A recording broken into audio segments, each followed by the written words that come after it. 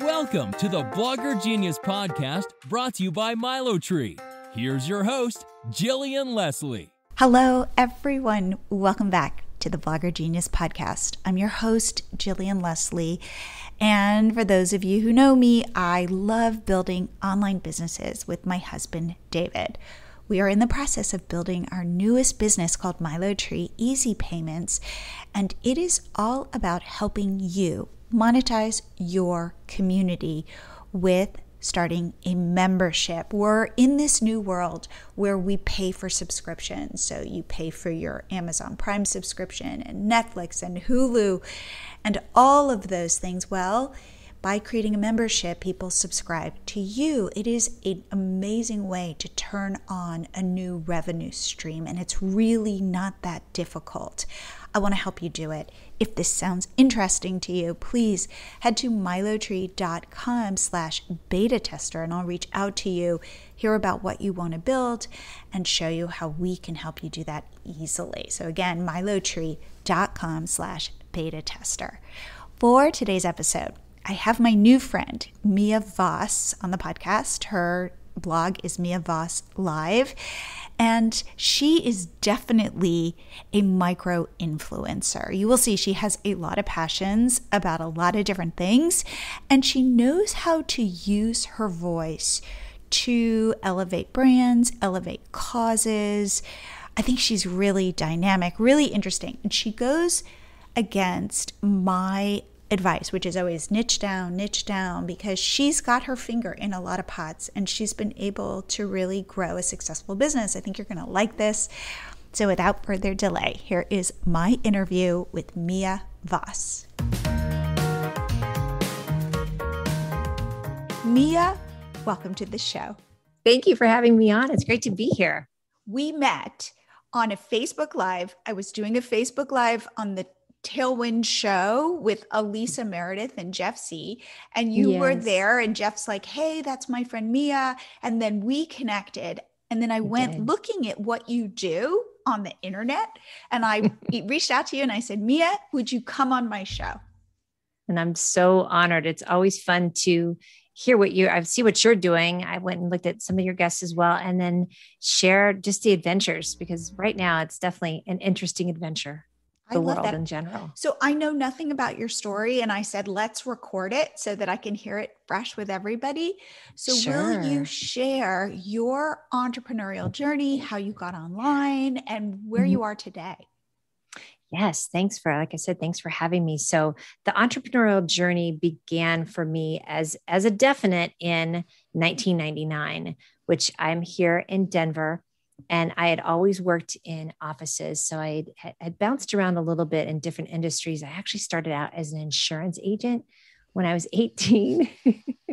Does that not sound like the biggest snooze career at all? But especially looking at you, because you look so happening that you don't look like an insurance agent. I have to say, you've got platinum blonde hair. You've got funky eyeglasses. You've got bright red lips. Like you do not scream insurance to me. Right. But you know what I want to do is give a little plug to insurance, because that is the backbone of how things work. And if you have an insurance agent that knows your story, and so being a natural storyteller, I didn't even know it then, but you go and talk to your clients and you learn their story. You learn what is their needs in their business. And that could be anything from, I worked in Illinois and we had the University of Illinois as our account. And so the very first Cray supercomputer was under our account because that was at the U of I. So cool stuff like that. As it's interesting when, like I said, not knowing I was a storyteller back then, but it was kind of the beginning of it. And then I grew up in Illinois, but then I moved to New York City when I was 23. I didn't have a job lined up. Now this was in the 80s. This was in 88. And so pre-cell phones, and went there and did insurance. So it was such a interesting life to grow up in Central Illinois and then move to New York and be almost an anonymous person in this very big city. But again, always worked in corporate jobs. I decided to move to Denver, and after being in New York for 7 years. And actually that was when I did start. I take that back on the date. I was so tired of corporate America that I bought a house cleaning business and just decided I am checking out. I'm not dressing up, and I'm going to hire teams and just, be that backbone of people's lives as well. And that actually led to one of my current jobs now, which is in inspection, because I learned how houses were designed either well or poorly when you clean it. Wow. Isn't that funny little thing? I like finding the fascination and the curiosity and everything clearly. So, because that also another unsexy job is house cleaning. Yeah. And inspection. And then how did you end up becoming an internet personality?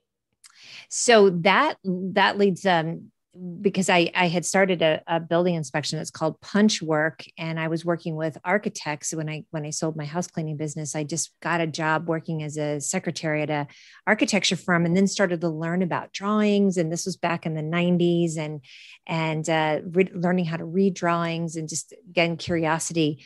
And then I ended up, we had a couple downturns here, obviously. Really went into entrepreneurship when I started my own inspection business in 2001. But then I ended up really getting online in 2008, again with a downturn. So guess what they weren't doing? Building the buildings that I was inspecting. So I ended up getting online and working with some local entrepreneurs here, helping to publish some books to spotlight and highlight female entrepreneurs.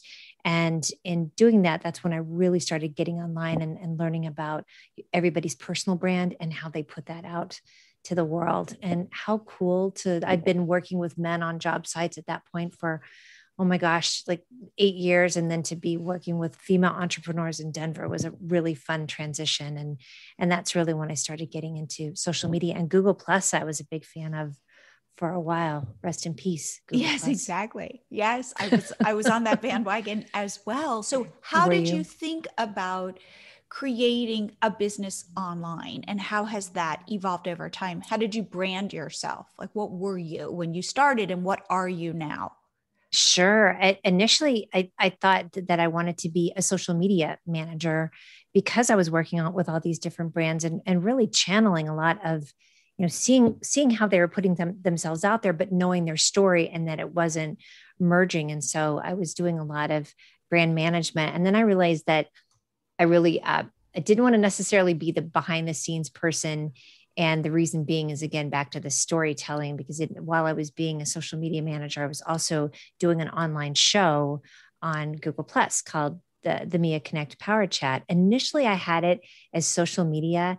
And then I really was like, I need to be goofy. I need to get my own brand of humor out. And I cannot have this as a business. So at that point, I just would start talking to people and interviewing them. And that's actually how I met, I met some interesting people. I got connected to a lot of shelters and interviewing them, a lot of educators. I got to interview, the men are from Mars, women are from Venus. John, I just forgot his name. But that author, and just John Gray, and Temple Grandin was one of my favorite interviews. She's a pioneer in autism. And she's actually a professor here, but she's very famous for a TED Talk called The World Needs All Type of Minds. So that was the really fun thing of just branding myself as an interviewer online. I had sponsors at the time too. And then of course, Google Plus kind of bit the dust, and there's been some bounce arounds with Meerkat and Periscope and things like that. And now I've really just focused on, I love that everything can be a broadcast tower, which is super fun. So I love that. Okay. Right. Yes. And then I started doing travel blogging in 2015 as part of that as well. And I was leveraging all those relationships I'd been making for those last 6 or 7 years. Now, how do you make money as I'm going to call you a broadcaster. Does that sound right? Blogger, broadcaster, podcaster. How do you monetize this? It can depend on what it is. So I do work with brands. So brands have paid me to represent them as I call myself a very I have opinionated opinions. So don't ask me to talk about your stuff if you don't really hear me talk about your things as well. So with the podcasting, it's sponsorships. With the brand ambassadorship, it's also working with them, and they either hire me, they would go on a trip and they would pay me. Now, of course, everything really changed 18 months ago. So you're sort of seeing me in this nascent journey of coming back out and saying, am I going to be doing traveling still? I have been doing the podcast, and this whole time I've kept that building inspection business going, so that when things ebb and flow, I'll be, the last major trip I took, I worked with a company called Hills of Africa Travel, and they brought me on a 3-week trip to write about it. So I was paid, and then the trip was paid for.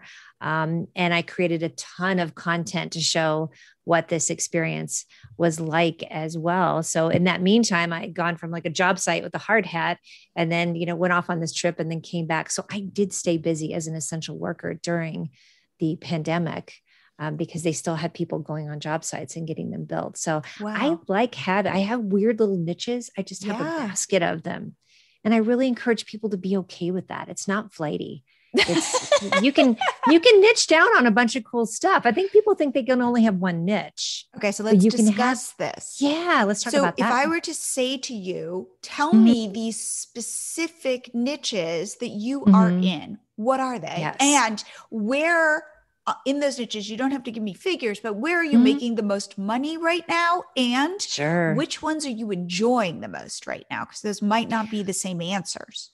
And it ebbs and flows. So that's a great way to position that question, because, during the pandemic, I couldn't imagine traveling. And so that for me was like, I really kind of shut that down. I would do product reviews and things like that, not enough to make a living off of necessarily, because I really was sort of drawn in for 18 months as I was reevaluating what did light me up, what did fire me up. And, for me, I don't know if I will go back to the travel blogging piece necessarily, because you are, as fun as it is, it's a lot of work. And so in some ways, as I look back and I repurpose a lot of my content, I go, ooh, I wasn't really able to stay present because I was working. 2 trips to Italy, wonderful, wonderful. But I was on the clock with both of those as well, which I do love, but I don't know if that's necessarily what I want to do. So for right now, this building inspection business, I get paid a ton of money to boss men around, sister, and I am here for it. I'm here for it. And it's also really the piece I love about building inspection is making sure that things are built well, that it's represented well for companies that are building them and designing them, that the people that are the end users that are living in that building or staying in that building enjoy where they are, and that it's safe. Okay. So, So I get fired up about that. So you're like in the real world and you're kind of virtual. I am both. Yes. And so the virtual piece served very well, obviously during the pandemic, because I could still represent and do a lot of things. One other weird niche that I have that isn't paid for, but it's a service, or it's something that's provided to me, is I work with car companies as well. So car companies provide fleets to these management companies that they then loan out to, car bloggers and mommy bloggers and influencers to put to use in their everyday lifestyle. So for the past 6 years, I think I usually review or feature cars. And I love doing that because another piece of my brand is female buying power. It is so underrepresented. As much as we talk about it, it's really still not acknowledged how much the lion's share of overall purchases are made by women. The decisions are made by women. May not necessarily be the funding. Unfortunately, now we make dollar for dollar. I know you asked for it, but you can't always make dollar for dollar when you're in the corporate world, because we are only paid 75 cents on the dollar. So that important distinction of how much women are involved in these buying decisions is really part of my brand as well, to represent that. So so you're kind of boots on the ground with your inspection business. Yes. And how much of your time would you say you're spending on that versus all of your virtual stuff? It's very conservative. So like, it's like when people get hired for a movie set and they're just on that for like 2 months, right? And then they have a bunch of time off. And that is something right now. I will have another project starting. It's very cool. It's an old, what was that? Emily, it's an old Emily Griffith school here in Denver that one of my favorite developers, they buy properties and then they turn them into hotels. They're turning that into a really cool hotel. So I'll be doing that from October to probably January. Okay. And then I intersperse that as well. So I usually do about 2 or 3 projects a year. I could do more, but talking about what lights me up, as much as I love it physically, it is demanding. Okay. You're on a job site, you're around chemicals, you are, I go in during a time when it's not complete. So you have to have hard hats, safety vests, steel toed boots, really your wits about you, when you're on the job site. And then the energy wise too, as much as I joke about, yes, bossing men around, it is a lot of energy to be in this very masculine space and come in and say, you're not doing that right. I could only imagine. Mm-hmm. All right. So let's say then are you driving a car right now from one of these companies in a fleet? Mm-hmm. And do you get to swap out your cars and write about them? I do. I usually, probably the busiest year that I had was 2019. I did, I think 4 trips. I went to Lake Tahoe and then I connected with a car dealership in Lake Tahoe that was a friend of my friend from Toyota.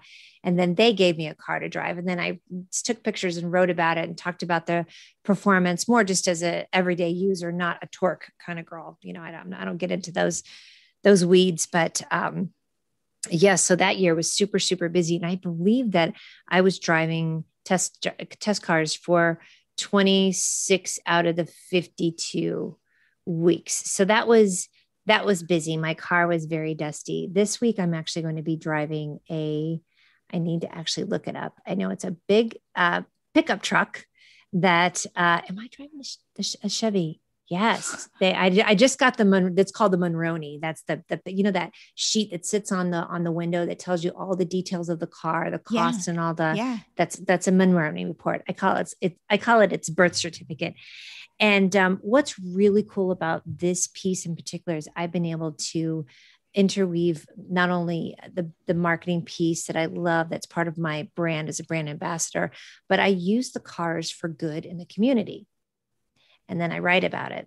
So for instance, there's a group called Colorado Pet Pantry that I will talk about as long as the day is, because they're the most well-run non-for-profit here in Denver, that what they do is they help gather donated pet food, and then they work with local food banks as well.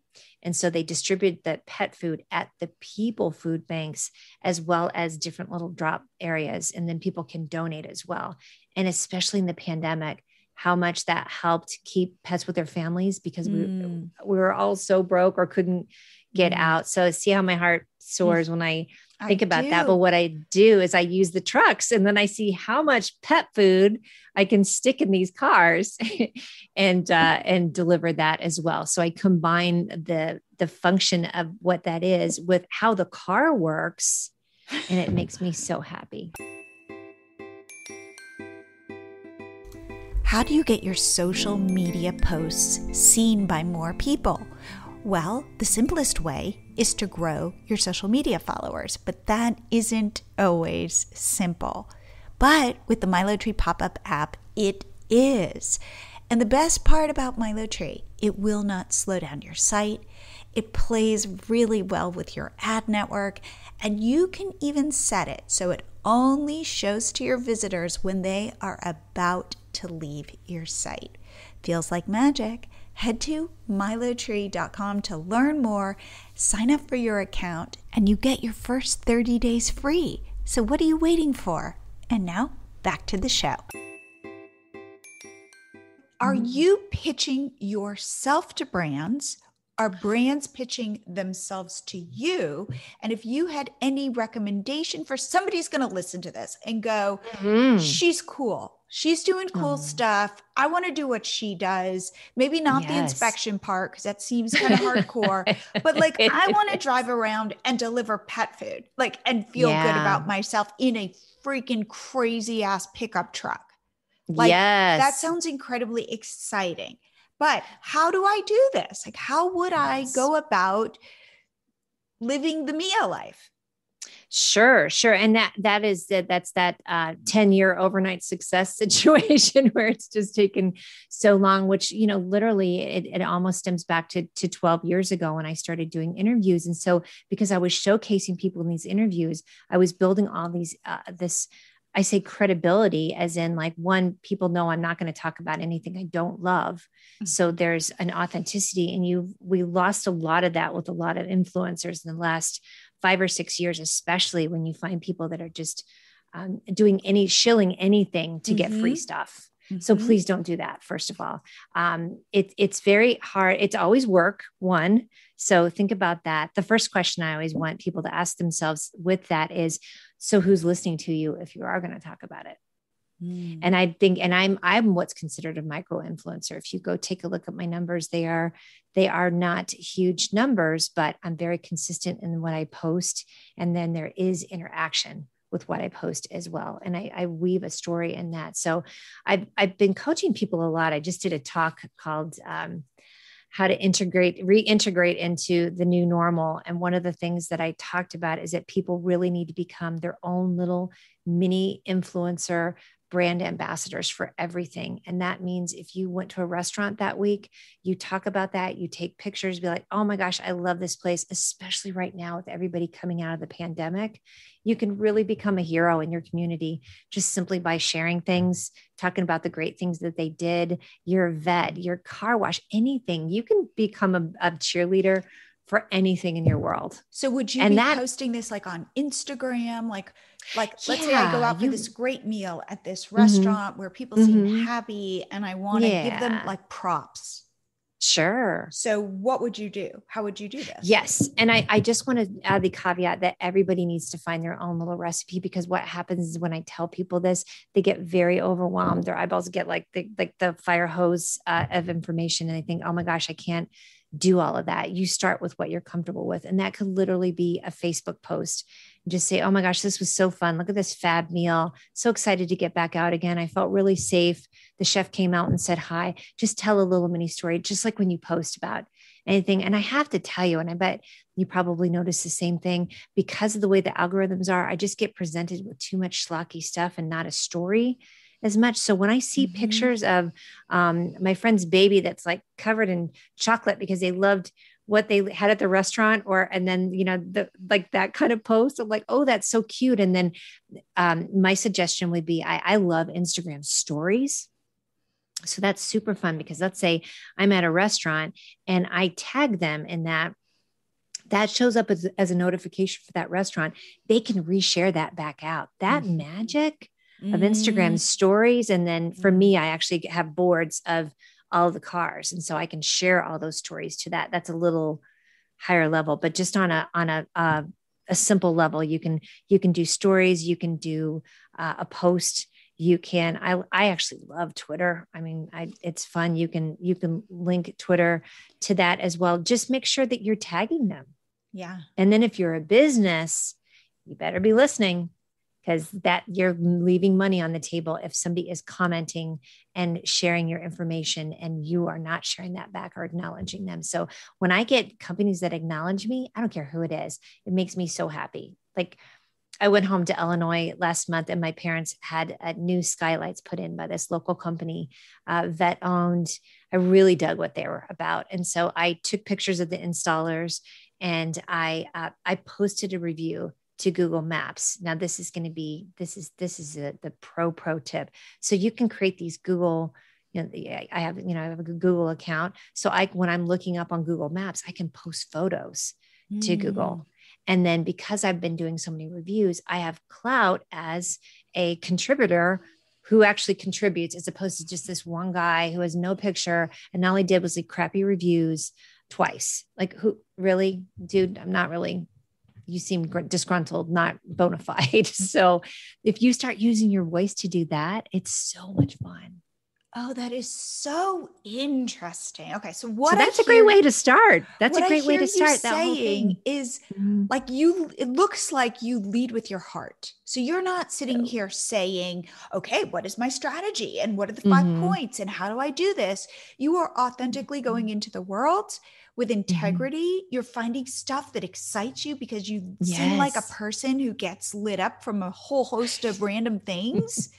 And even if you find something like skylights, I mean, maybe you're an inspector, so it kind of fits, but yeah, it did. But it was more like, thank you for taking good care of my parents. Absolutely. Because that's what I wrote. I mean, because I actually haven't been to that business. I didn't hire that business, but I was there when they were helping my parents have a safer space to live in. I mean, you can't get any better than that of saying, thank you.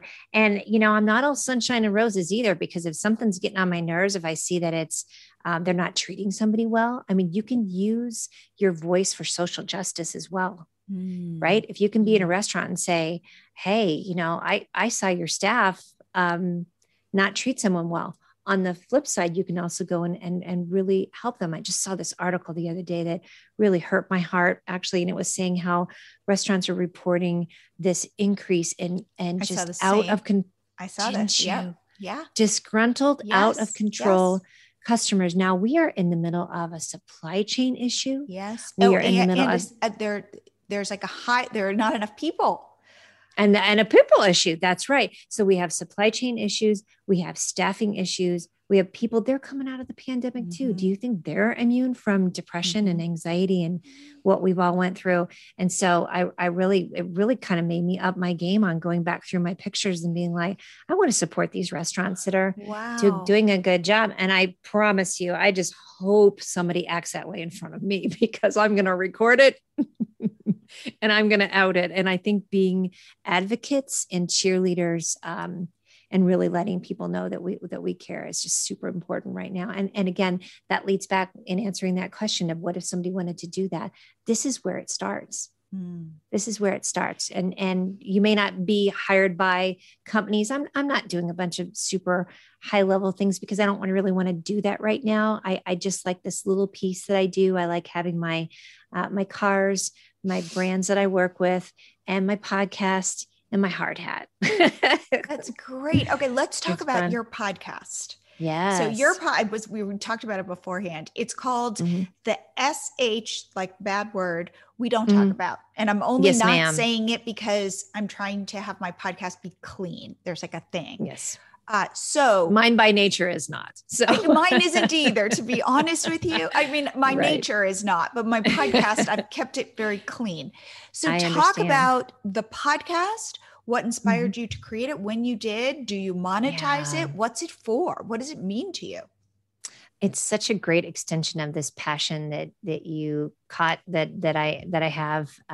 It actually started about, I was interviewing this guy named Peter Shankman. This was about 6 years ago, just because I was so fascinated. He's a kind of I wouldn't say a political pundit, but he's been on CNN a lot. And I met him through some circles, and he had just launched this podcast called Faster Than Normal.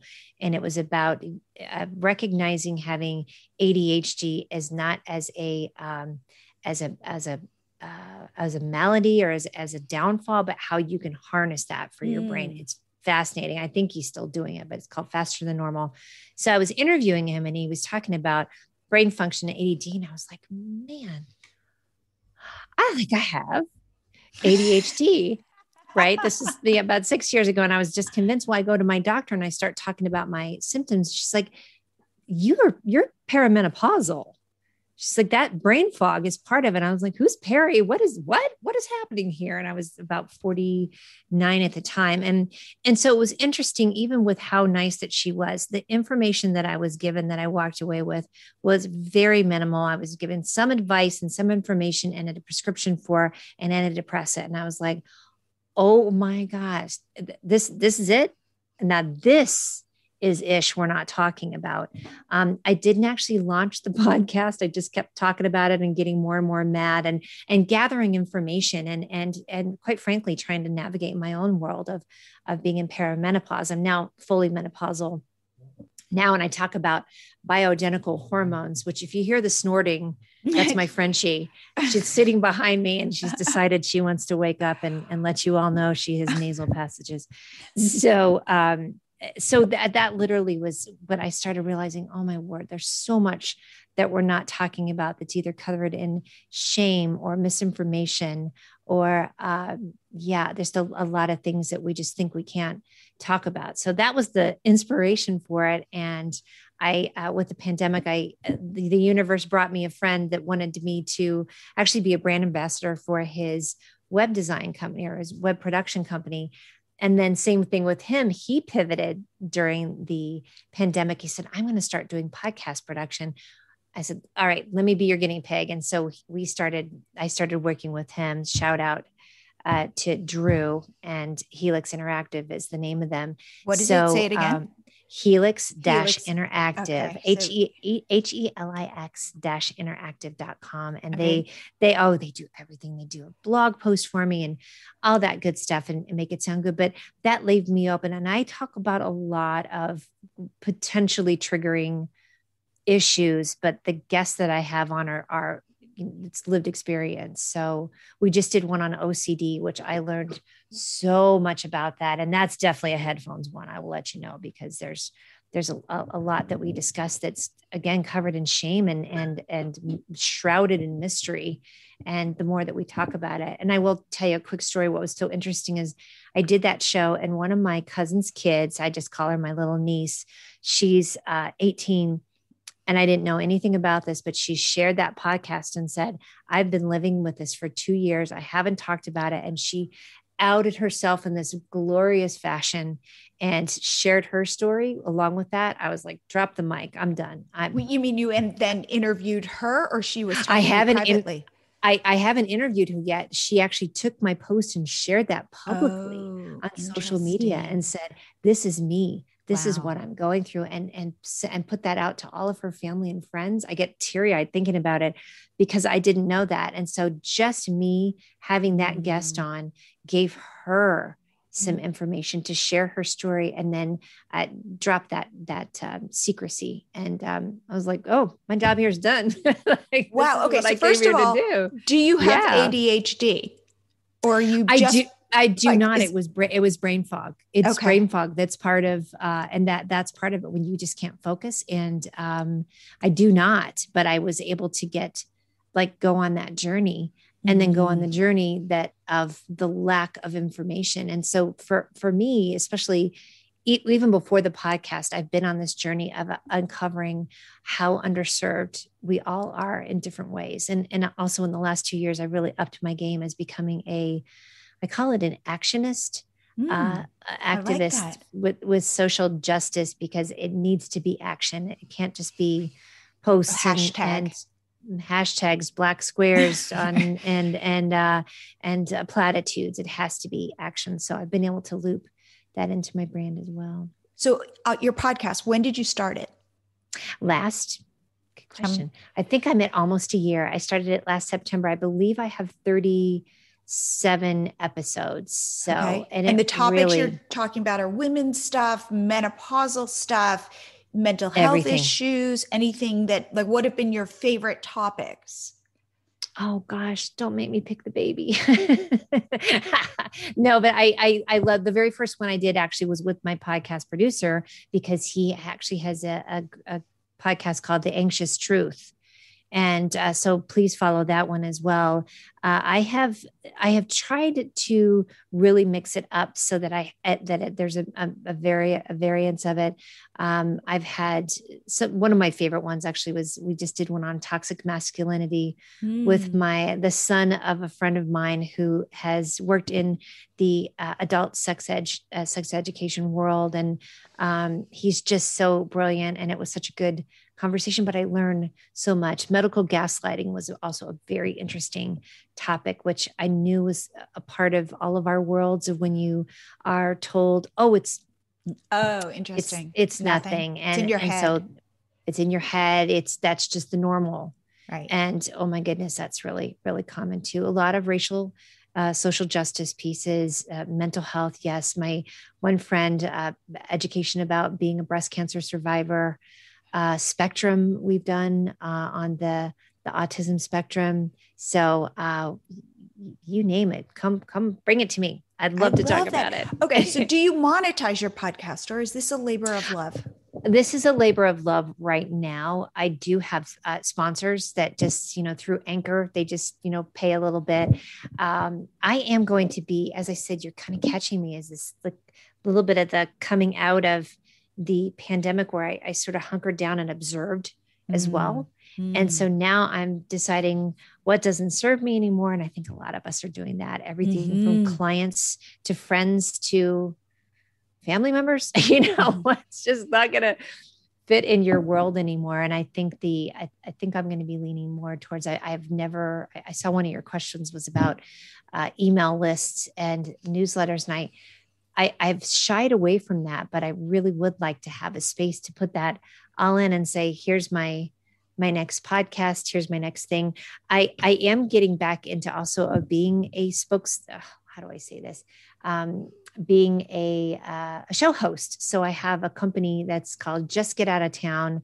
That's a travel company that teaches you how to travel at business class and first class at really, really great rates.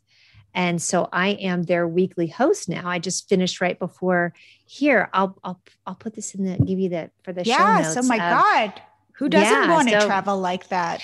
Well, and see how that worked out for me of just deciding, I don't think I want to be more of that travel blogger where I'm, the kind of the paid on someone's dime, which is wonderful. But again, I have to stay within those confinements. Now I'm working with this company as I'm their host. So I host the show. I started out, I helped them wrangle the questions. And I think that's the direction I'm going to go with travel. So I'll still be doing it and I'll still be shouting it out. It's just going to be in a different thing. So I'm in a little bit of a transition period as well. I love that. I think that being an online entrepreneur, and I know you've got your kind of brick and mortar business as well, but yes, if you are not continually taking stock of first of all, how the landscape is changing, because it's always changing. And like Google Plus, turning into TikTok, meaning going from that to this, who would have ever predicted that? Also, though, checking in with yourself and what is resonating with you, because in order to do this, you have to do it and you have to show up. And I think that if I were to say, what is the secret to online business? It's not sexy. It is showing up and doing the work, even when you don't want to. It really is doing what you say you're going to do. And then also, being that cheerleader. And that can mean also just interacting with people. And so one, doing what you're saying, what you're going to do, showing up, and then also being that person that's just interacting, retweeting, sharing things, not asking for things, not coming out right away. The talk I did the other day really was like an exhortation to people to stop asking for free things and stop giving away your free time. Because then when you do that, you save that time so that you can give your time away to these very select group of people that are going to appreciate it. And on this intuition thing about checking in, that is an essential piece of self-care. And one of the silver bullet top tip things that you can do is getting grounded and being so aligned with what you do that you can see through the BS. You can get out of things quicker because that's not going to be somebody you want to do business with. It's going to be a waste of time. The quicker the hard stop, no, I love, no, period. You're not going into a big explanation, but all of that comes from that internal compass. I love that. And I can feel that in you. I can feel it, meaning you're kind of doing a variety of stuff, but it feels like each one is aligned with you. And when it's not, you're going, do I need this or should I let this go and wait for find something, attract something else? Now you seem like an extrovert. Nope. Okay. Cause that's my next question. Given that I feel like you're moving through the world and you're loving on stuff. I am. And when I you look, am. whether it be a restaurant, whether it be an installer of Yes. skylights or So, solar yeah, panel, ceiling whatever it fans. is, like That's you are, right. you go through the world and you are kind of going, I see you and I love you. And I want to just give you a touch of my heart. And then it comes back to you. But that's not an Yes. easy way to move through the world, in that, again, there's no strategy. There's no like, here's the playbook. I do it this way and then I do it this way. And I would, talking to you, I would think, as an introvert, how are you putting this out in the world? Because that's a lot of energy. So I'm not an introvert either. I'm an ambivert. I am an outgoing introvert. I am a gregarious loner. I would say I am the same, by the way. So go on. I think honestly, when you start saying that, and that I first heard about that term, I'm going to say about 6 or 7 years ago. Previously, I went through a time where I thought I was just a really crappy extrovert. Because I thought I was extroverted, but I would get so drained. I'm like, I guess I'm not doing this right, because I should be enjoying this as much as I feel driven to it. But what I wasn't doing, and I actually learned, I learned the first self-care practice about this when I was doing my Google Plus shows, because I would do this every Friday. And it was a very intense process, because sometimes I would have 5 or 6 guests on at once. And I would do all the pre-show things before I would, promote it, set up the event that they used to have. And then but then that would be like on a Friday. And then by Friday night, they say, oh, let's go out. And I would get out and be like, when can I get home? And so I learned to not make plans on Friday, or I learned to make them short, or I learned to get my own ride there, or say I only have this much time. So the outgoing introvert, the ambivert, puts out a lot of energy, but then they learn what will refuel. And like this weekend, I did some things, and it was all people that I knew were vaccinated, but there's still this energy expelling when you go out of still on guard and safety. And then there was a lot of people. And by yesterday, I'm like, I'm out. Nope. And so I just learned. So I think a lot more of us are ambiverts than we think. So I like that. So love on stuff and put it out there when it feels right, and make sure you are also paying attention. I have to do this too. If I do a bunch of podcasts, then I need to retreat. I was going to say, just like jump on, or I notice when I'm going inward and working on a new project, we're launching this new product, and and I've been spending a tremendous amount of energy in it, that I can't then be on Instagram as much. Yeah. And I can't, it's too much. My focus is where it is. And then when I finish or come up for air, then I can do that. But it's not, I can't put myself everywhere. I have to, in certain ways, conserve so that I can then really focus and really go balls to the wall. I don't know if that was a curse word, but you know what I mean? No. Like I need it's a feisty saying. Okay. So that's what I personally need. And I know that about myself, but I think you're right. At times I didn't know that. And I beat myself up going, why can't I like you saying I'm a bad extrovert? So I totally get that. I absolutely get that. So so go ahead. Oh, I was going to say a piece that goes with that too, of what you're saying, of like knowing that I can't be on Instagram. And I the piece that I am almost fully integrated, but it's also going, so I'm not going to, and I'm not going to feel badly about it. So I just put that aside, because then you feel like I should. So even though you're not going to do it, you might be shooting yourself a little bit over here. Totally. So then if I just say, nope, that's not going to serve me, even though everybody else looks like they're handling just as much and doing the same thing, doesn't matter. You don't know what's going on in their home and their personal life. This is what's for you. And I think those boundaries are so good to just quickly set, and then stay focused, because if you're doing cool stuff. So my biggest takeaway from you is that if you are aligned with what your heart is telling you, and I love that you are like a micro influencer. So you're out there in your community, like there's nothing too small. You're not going, well, it's not Pepsi that I'm, but it's like a small local nail salon or whatever it is, Yeah. that you're like doing it in your community and you are finding that people just see what you're doing and it comes back to you, whether that be financially, whether that be in terms of a relationship, but that you can have tremendous impact and even make money by loving on the people near you. Yes. And who needs it now more than ever are the small people. These big companies, they've got this big, thing now. I do pay attention to what they did during the pandemic. I will say I was very aware of what large brands were doing and how they were handling everything from Black Lives Matter to the pandemic to, even COVID, the election. Like, I want to be aligned with these people when I see them doing the right thing and supporting communities. And I'm not saying they have to do exactly what I believe in. I'm just saying I like how they're aligned. So looking at the bigger brands, making sure you're voting with your tax or with your dollars, with your spending money, but then supporting smaller, because that's who needs it.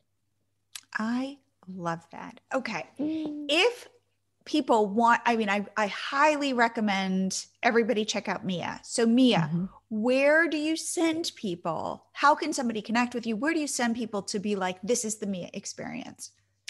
I would just go to miavoss.live. That is my overall umbrella website. And I have a Linktree link on that as well that has all the different places where I am. Now I am on Instagram and Twitter as Mia Voss on the go, which is what I was before, but now I've just made it miavoss.live. That has my podcast there, has my car reviews, anything that I've written about, and then all the links to my social. I would start there.